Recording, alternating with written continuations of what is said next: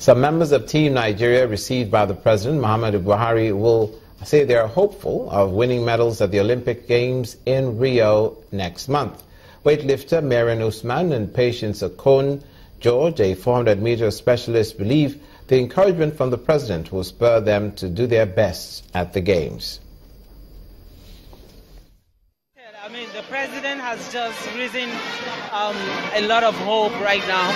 So I think Nigerians should expect great performance from us at the Olympic Games. I'm not going to be promising Nigeria anything because, as you know, it's sports, you know. It's an up and down thing.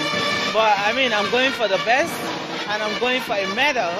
So I hope for the best at the Games. Yeah, for the word of courage and everything, I thank God for everything. That the word of courage really motivates us to go there and do better and come back with gold.